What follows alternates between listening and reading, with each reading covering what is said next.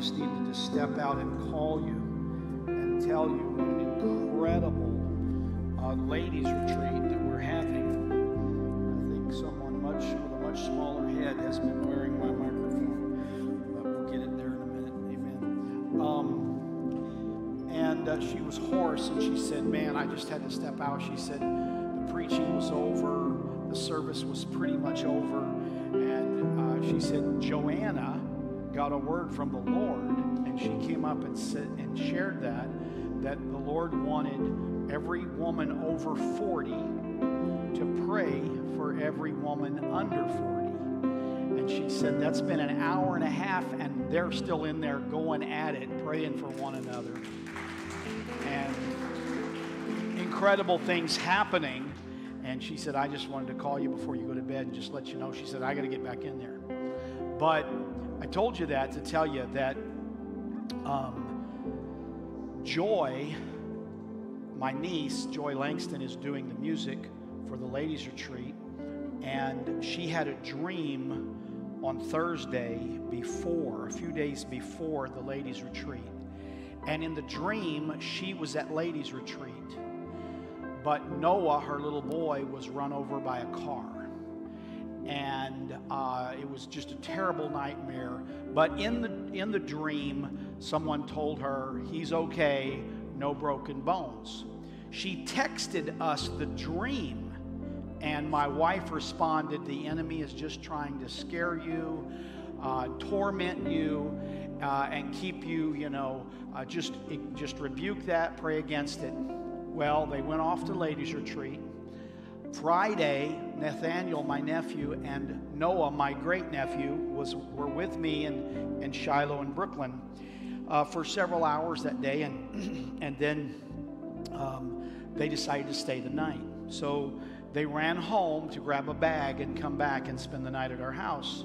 Well, as Nathan let Noah out of the car, as he was closing the doors, Noah darted around the car and out into the street and was hit by a car and thrown through the air.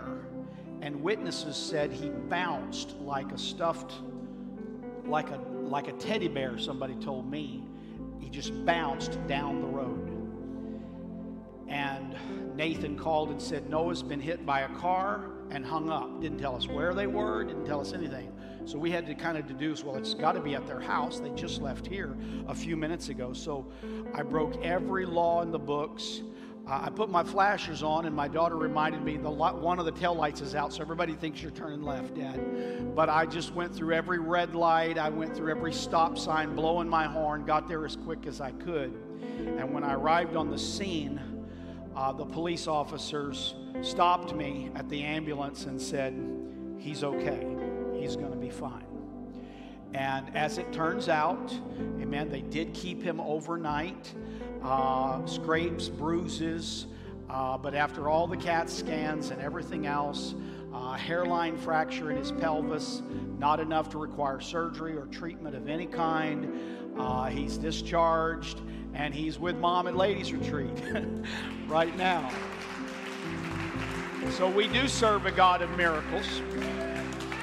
We do serve a God of miracles. Amen. It could have been much, much worse. And of course, what the enemy meant was to pull Joy away from that ladies' retreat and her gift and her talent and leave that retreat in the lurch without the music that they needed for this experience.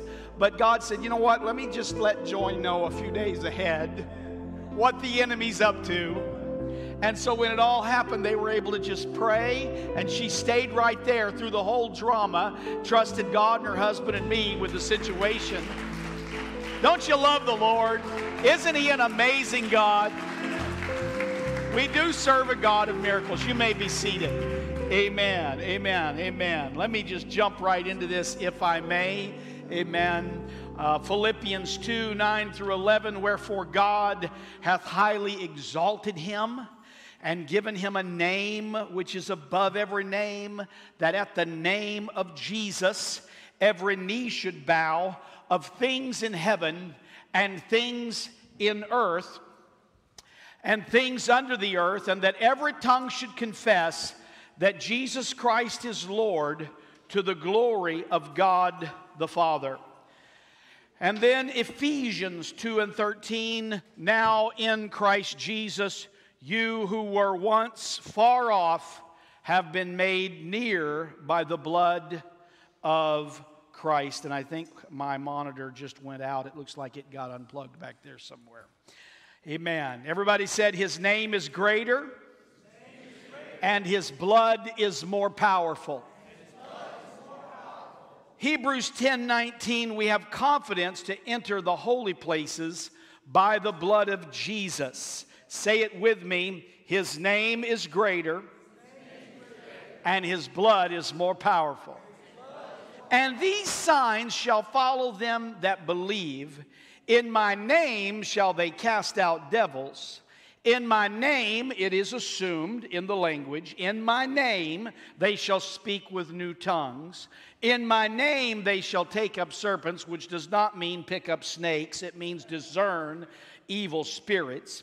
In my name, if they drink any deadly thing, it shall not hurt them. That doesn't mean on purpose. That means accidentally.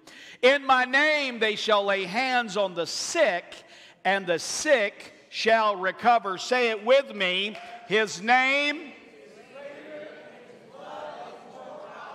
Revelation 12:11, and they have conquered him, meaning Satan, by the blood of the Lamb and by the word of their testimony, for they loved not their lives even unto death. Let's say it again.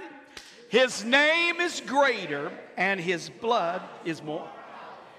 And Jesus came and spoke unto them, saying, all power is given unto me in heaven and in earth. Go ye therefore and teach all nations, baptizing them in the name. Everyone said the name of the Father and of the Son and of the Holy Ghost. Say it one more time. His name is greater, and his blood is more powerful. Today is Baptism Sermon Sunday, something we do about 4 times a year here at Tapestry. Because 2 weeks from today is Baptism Sunday, where you will have the opportunity to go public with your faith in water baptism. That's June 26, Baptism Sunday. And many will be baptized, and I want to just take a moment to talk about the spiritual power behind the decision some of you will make today to sign the boards and to be baptized. Number one, Jesus instructed us to do so. And the scripture that we just read in Matthew 28:19, go and make disciples of all nations, baptizing them in the name of the Father, Son, and Holy Spirit. We're instructed to do so. We're commanded to baptize. You're commanded to be baptized. Amen. And you know how important a person's last words are, especially in those old westerns, you know, those old war movies where the man is, you know, lying in a pool of blood, gasping out his last, especially if it's a treasure or a mystery movie. You really don't want the guy to die until he tells somebody where it is or what really happened or who done it, right? The last words, right? And we often hear this about famous people. Everybody's interested in the last words of famous people. Well, the last recorded words of Jesus, you would think would be pretty important words, right? And here they are. We've already said them twice. He said, and these are some of his very last words. In fact, he's floating up on a cloud. He's not even on the ground when he's saying these words. He's already starting off into heaven, and he says, all power, say it with me, all power. All power is given me in heaven and earth, therefore. Now, Daddy used to say it like this. When you see a therefore, go back and find out what it's there for. Therefore, go. Why is the therefore there? Because all power is given unto me in heaven and earth. And because I have all power, go and make disciples and baptize them in the name of the Father, the Son, and the Holy Spirit. So the word therefore connects those two verses. There's power in your baptism. There's the power of Jesus Christ in your baptism. Number 3, baptism is a public declaration of our faith decision. Your first faith decision, we called it a fresh start, where you prayed a prayer and you made a decision and you started the journey. But baptism is where you go public with that. And Jesus examples this for us in Matthew 3:13. Then Jesus came from Galilee to Jordan to be baptized by John. And it's important to understand that the Jordan was probably the most public gathering place in Israel. People went there for every kind of reason. People went to the Jordan for drinking water. They went to the Jordan to wash their clothes. They went there to cool off and have a nice swim on a hot day. They went there to fish and catch supper. People gathered there for seminars, for preaching, for revivals, for every kind of public gathering you can imagine, a very public place, the Jordan. Jesus was baptized at the Jordan, a very public experience. And that's why when you're baptized, we ask you to invite everyone you know, your family, your friends, your coworkers, your classmates, and in front of all of them here on Baptism Sunday, you will show that I am identified with Jesus Christ. June 26th. June 26th, you will have the opportunity to go public with your faith in front of everyone that you know. And it is not only good for you, it's good for them. Amen. And it impacts. It's one of the most evangelistic services that we have at Tapestry, when so many unsaved and uncommitted to Christ people come simply to enjoy and celebrate and honor the baptism of their friend, family member. And as a result, amen, the Spirit of the Lord is able to begin a conversation with them on your baptism day. Wouldn't that be a great thing? And so, yes. And so some of you need to make that decision today to go all in, and baptism is how you do that. It's your next step after your fresh start.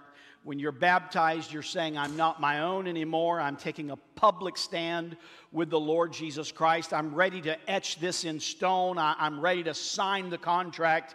Amen. And part of this experience of baptism here at Tapestry is we'll ask you to write your story. In other words, how you came to faith, what Jesus is healing in your heart, who played a significant role in your spiritual growth.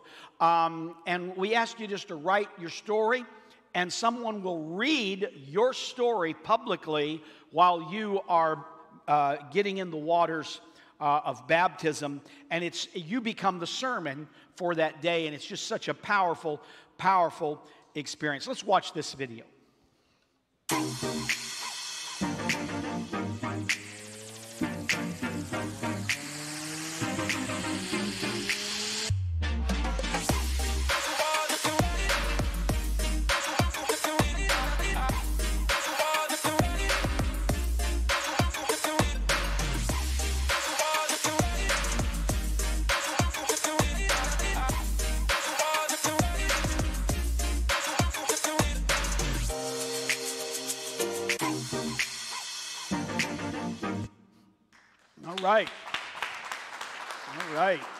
All right. So next Sunday, or 2 weeks from today, rather, you'll have the opportunity. But today, at the end of this sermon, you'll have your opportunity to sign your name to one of these boards and then give the attendants your information so that we can follow up with you on the details, and also take with you as many of the invite cards. We've got some cards here that will be available for you. Take as many of them as you need, amen, to invite your friends, your family, your coworkers, your classmates, etc. And so it's going to be a great time. And the team will follow up with the details. I want you to understand today that the early church's original formula of baptism was always and only by immersion. That means dipped under the water in the name of Jesus Christ. I meant to have the picture. Henry and I were in Spain a few weeks ago, in Barcelona, and we went through the ruins of a very early Christian church, pre-Catholic, very early Christian church. And it was from about 300 A.D. And so they had, walkways that you could walk on and barricades. I decided many years ago that the barricades are important. They're just not important for me, right? I mean, they serve a purpose. You can't just have everybody going everywhere, right? But some of us need to be, in those places, right? And so, you just got to know who you are, right? So we came to one place where there was a Roman tower, and it had a staircase, a modern staircase going up into it, and a ramp, and there was a rope there. I said, why is that rope there? They obviously meant for us, when they built this museum, to see that tower, and now somebody, COVID has just ruined everything.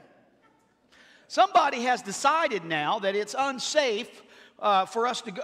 And I looked around, and I didn't see anybody in any kind of uniform, because I just wanted to ask. Yeah, sure I did. But there was nobody to ask. So, I just had to take it upon myself to remove the rope and go into this ancient Roman town. It was so cool, right? And Henry, was just like trying to, are you sure we can do this? Yeah, come on. And we toured the tower, and then we came back out. Well, when we found this church underground, and we looked down there, and there's this old ancient baptism font, and it's like the size of a jacuzzi, with steps going down in it, right? Because they weren't sprinkling back then. It was by immersion. And Henry, the faithful son and disciple that he is, I said, Henry, he said, I got you. And over the barricade he went, down, climbing over the rocks and rubble of the archaeological dig, things you're not ever supposed to touch, down into the ancient baptismal font. I have pictures of him. I wish we had them for this sermon. Maybe we can get them up for the second service, down in that font. So he got to be in the baptism font that some of the earliest Christians were baptized in 1800 years ago. And it's significant that it was a pool of water, because that's how baptism happened. You don't find sprinkling or infusion for many centuries in church history. You can consult history. You can read the Encyclopedia Britannica. You can read the Catholic Encyclopedia. You can read all of the encyclopedias of religion. And you will find that there is a congruency and agreement in every one of them that there was only one ancient baptism in Christianity, and that was always by immersion and always in the name of Jesus Christ. No one can test this. Not one source disagrees with that statement. And why does it matter? It matters because his name is greater and his blood is more powerful. Look at Philippians 2, 9 through 11. Wherefore God has also highly exalted him and given him a name which is above every name, that at the name of Jesus every knee should bow, of things in heaven and things in earth and things under the earth, and that every tongue should confess that Jesus Christ is Lord, to the glory of God the Father. Understand that when you ascribe all power and all deity and all the personification of God to Jesus Christ, you do not detract from the glory of God. In fact, you add to the glory of God. Put that verse back up there, guys. God highly exalted him, gave him a name which is above every name, that at his name every knee should bow, things in heaven, earth, etc., to the glory of God the Father. You don't take away glory from the Father when you give glory to the Son. You can't elevate Jesus without elevating the Father. Hear, O Israel, the Lord our God is one. Him only shall you serve. Amen? when we focus on the name of Jesus, when we lift up the name of Jesus, we're not diminishing the Father. We're not diminishing the Holy Spirit.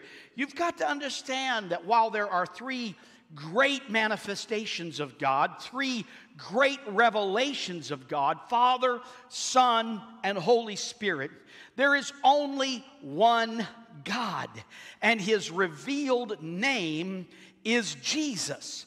Jesus is not one of the names of God. The Bible is very clear. Acts 4:12. Neither is there salvation in any other, for there is none other name under heaven given among men whereby we must be saved. Jesus is the revealed name, one name. I wish somebody would say it with me one more time. His name is greater and His blood is more powerful. Listen, it was Jacob who wrestled with the angel of the Lord.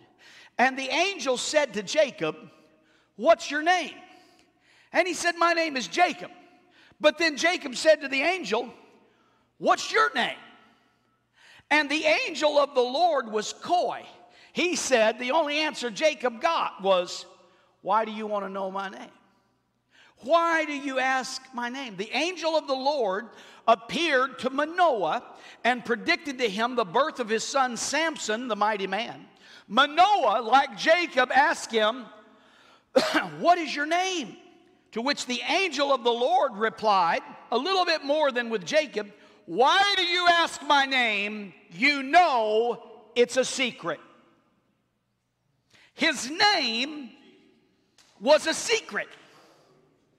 Throughout the entire Old Testament, Pedro, hundreds of titles, literally hundreds and hundreds of titles ascribed to our God. From Elohim and all of the variants, Adonai, Jehovah, all of the variants, so many other titles attributed. The Wonderful Counselor, the Mighty God, the Prince of Peace, the Everlasting. So many, but never a proper name. A secret, the angel said. Moses, the greatest prophet in the Old Testament, Moses says to God at the burning bush, "Who do I tell them sent me?" It's like this. It's like this. Moses is saying, "God, I know you've never told anybody your name, but Pharaoh is going to want to know. I've just always known you as the God of my fathers. You've just always been Elohim. But lots of people call their gods that. Can you give me a little more?" And God did. God said, "Tell him I am." Why is that so significant? And we could preach lots of different things from that.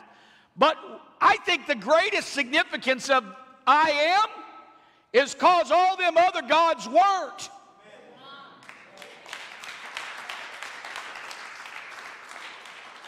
He's the I am, they're the they ain'ts. I am. I'm real. I'm really God. I am. I exist. Amen. I am. Tell him, God said, tell that guy, I am has sent you. Oh, listen, when you know, you know. This became the Jewish Yahweh, which literally means, by the way, Yahweh, translated I am, literally means I am he who makes things happen. I'm the one who does stuff. All those other, they don't do nothing. I'm the one who actually accomplishes something. I am he who makes things happen. And Yahweh, Yah, is the foundation, the building block. It's where it becomes Jehovah. Yah is the building block for Jehovah, which is the building block towards Jesus in the New Testament. Understand that when Paul had to preach the gospel to the Gentile world, he had to give them language that they could grasp. And the Jewish language was not adequate in Paul's wise estimation. And so he literally renames, with all of the other apostles' agreement and authorization, they literally rename, you could say, Jesus Christ from Yahweh, which then became Yeshua. We would be more familiar with Joshua. A lot of people get hung up on this stuff, calling themselves Messianic Christians and all of that. Paul apparently wasn't a Messianic Christian, because he took Zeus, the God of gods, to the Greeks, and he took Yahweh, Jehovah of the Jews, and he put them together, and he said, I'm here to preach to you about Zeus. Jesus. And this, Peter says, Peter, the chief of the apostles, in the verse we just read, takes that name, Jesus, Zeus, and says, there's no other name under heaven given among men. Oh, listen, he's not a Jewish God, he's God, amen. He's not just an Old Testament God, he's God of both Testaments. And God, Paul said, of the Jews and of the Gentiles, amen. And that's us, most of us. It might be a Jew or two hanging around here in the periphery, but for the most part, amen, we are the Gentiles. Are you glad for Jesus? So there's this great secret that couldn't be revealed, not to Jacob, not to Manoah, not to Moses. It was too glorious. It was too great. Moses said in that same conversation, Lord, show me. No, I'm sorry, it was a later conversation. But Moses said, Lord, show me your glory. And God said, I can't show you my glory, but I'll show you my history. I'll show you the backside of my glory, or I'll show you my past tense glory. I can't show you my glory, but I can show you my past tense glory. And he gave Moses the book of Genesis. So everything we know from the book of Genesis, predating Moses, is what God showed him on the mountain. God was saying this to Moses: what is ahead is too great. I can't even let you see it, Moses, and you're the greatest prophet. But I'll let you see where I've been. I'll let you see what I've done. But what I'm going to do, I can't even reveal to you. Look, Isaiah said in 45:15, surely you are a God that hides yourself, O God of Israel. Surely you're a God that hides yourself, O God of Israel. Under the Old Testament law regime, the blood of bulls and goats did not place man in a standing high enough to allow him to view the glory of Jesus Christ. And this is why in John chapter 1, John gets a new spin on Genesis 1 when he says, in the beginning God created the heavens and the earth. But John says it like this. That was Moses' view from the past tense, looking back. But John is seeing it through the prism of Christ. And he says basically the same thing, but better. He said, in the beginning was the Word, and the Word was with God, and the Word was God. The same was in the beginning with God. All things were made by Him, and without Him was not anything made that was made. In Him was life, and the life was the light of men. And the light shone in the darkness, and the darkness did not understand it. That was the true light, which lights every man that comes into the world. He was in the world, and the world was made by Him, and the world knew Him not. He came into His own, and His own received Him not. Talking about Jesus Christ. But as many as received Him, to them gave He power to become the sons of God, even them that believe on His name. The name. I heard Bill Johnson say Jesus is more than the good side of God. He's more than the good side of God. Understand, Jesus is more than the Son of God. I'm going to mess with some of you today. But understand, yes, He's the Son of God, but He's not just the Son of God. Jesus is not just a part of the Godhead. He is a part of the Godhead, but not just a part of the Godhead. What do I mean by that? Let the Scripture speak. Colossians 2, 6 through 9, paraphrased. As you have therefore received Christ Jesus the Lord, so walk in him, rooted and built up in him.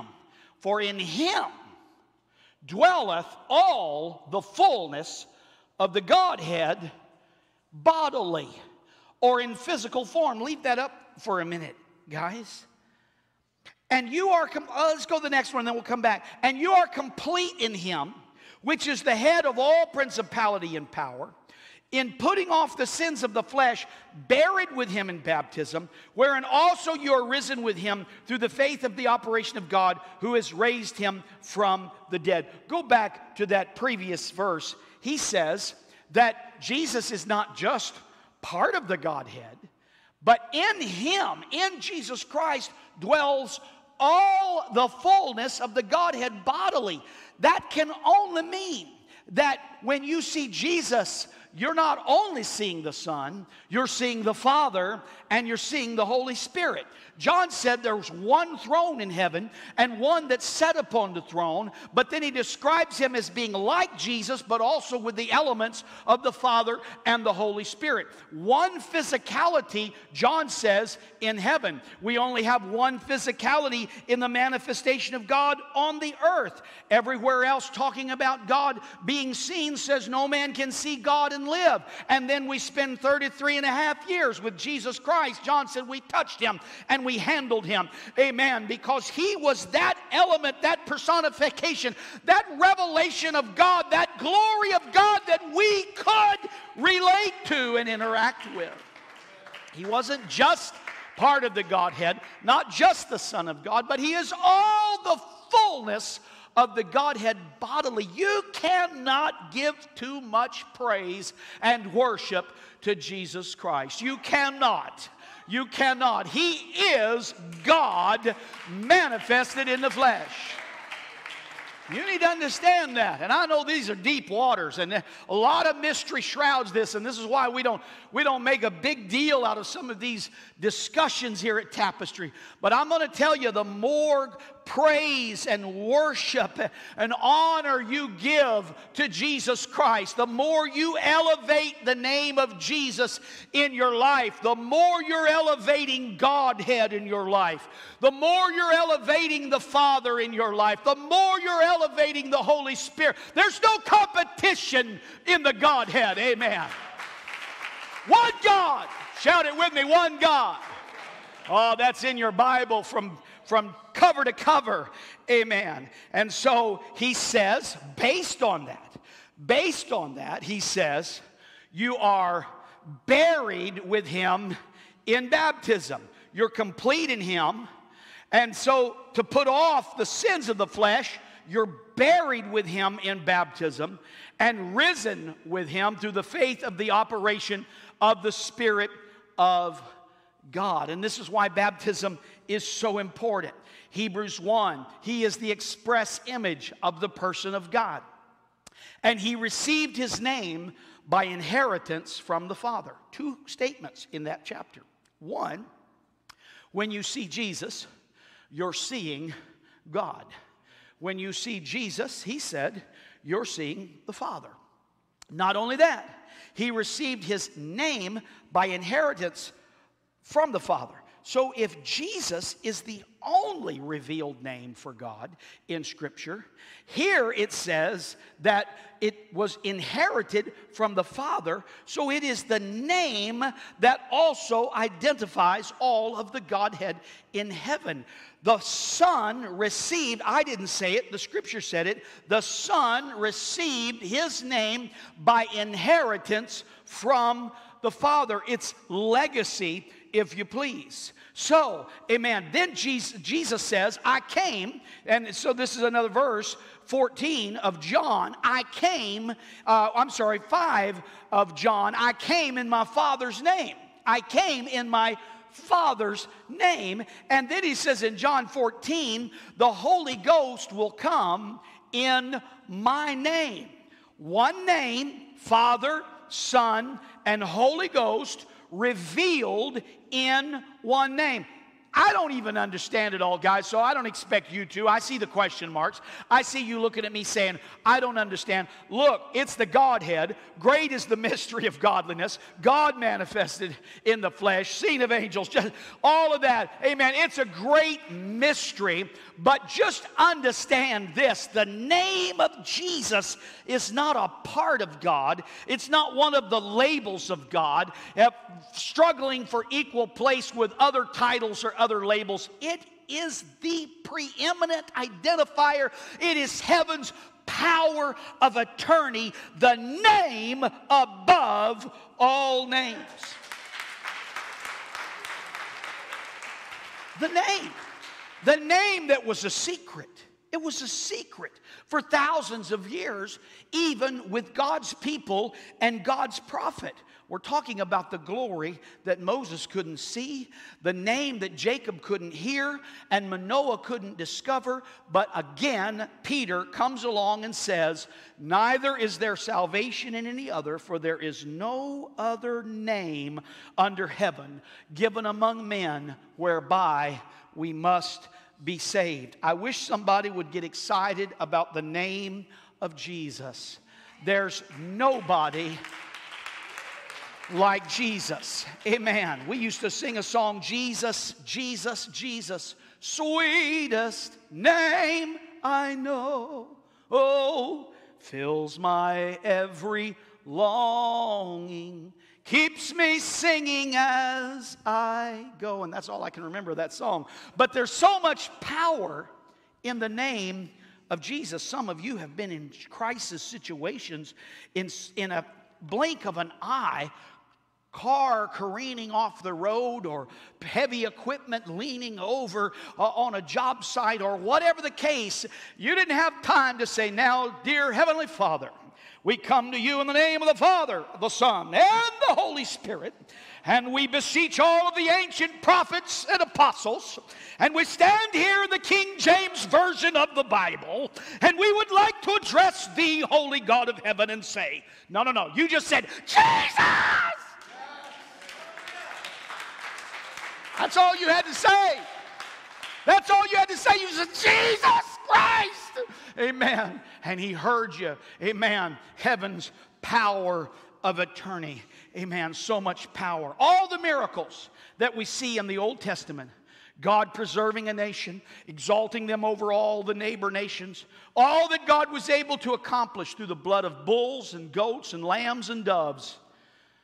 What can happen when one drop of Jesus' blood drips upon one life? I'm telling you today, his name is greater and his blood is more powerful.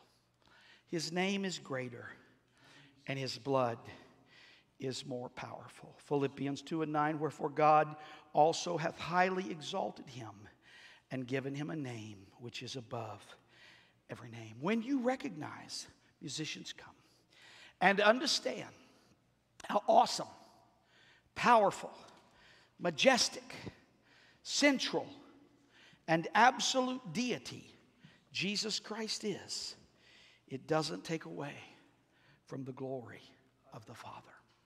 It doesn't take away from the glory of the Holy Spirit. For there are three that bear record in heaven: the Father, the Word, and the Holy Ghost. And these three are one. In fact, in the Latin Vulgate, the word three there is the word Trinitas, where we get the Trinity. And he said here, this Trinity is one. One God. One revealed name. I want you to understand the power that is in the name of Jesus Christ. You know, we used to play as kids with a magnifying glass, starting fires. I don't know if anybody's ever done that. Right? You could even use the bottom of a broken Coke bottle, but if you can get that prism just right and catch the rays of the sun, it takes all of that energy and power that's kind of distributed across the landscape, it grabs it and it focuses it in and creates a sort of laser, and you can set twigs and leaves and things on fire, amen, through that focused energy of the sun. Can I tell you that the name of Jesus is like that?